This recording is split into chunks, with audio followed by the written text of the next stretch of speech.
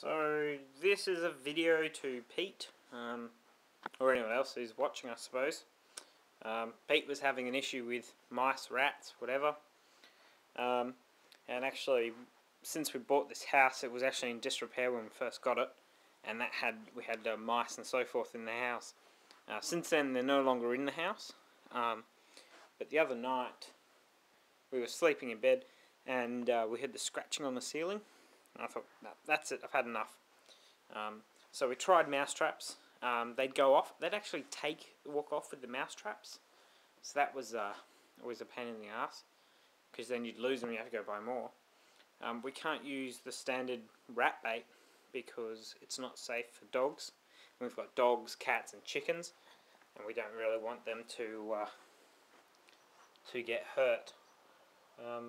So yeah, anyway, so I went, as I normally do, as most of my house is and everything I do, I went down the IT approach, or the technology approach. So here's an example of sort of my computer room sort of thing, so you can see, yeah, exactly what it is.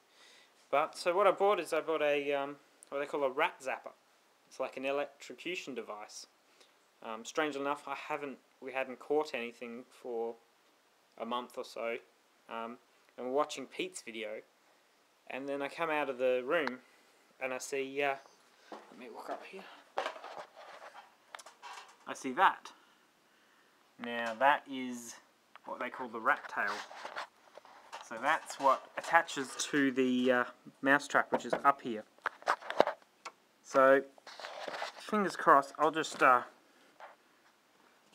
open this. Hopefully I won't be attacked by any crazy animals up here. Possums, fucking rats, snakes, who the fuck knows what's up here sometimes. But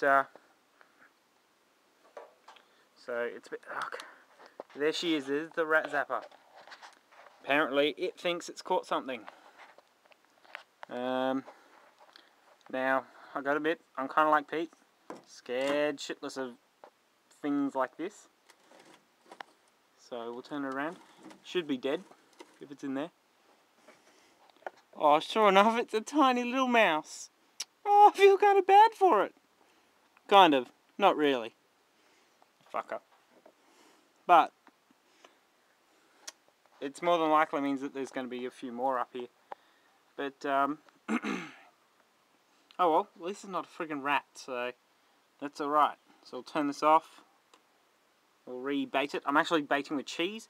I had peanut butter in it, but the peanut butter got all eaten, and I never caught anything. And no wonder, look at the size of this little thing. It's tiny! Tiny!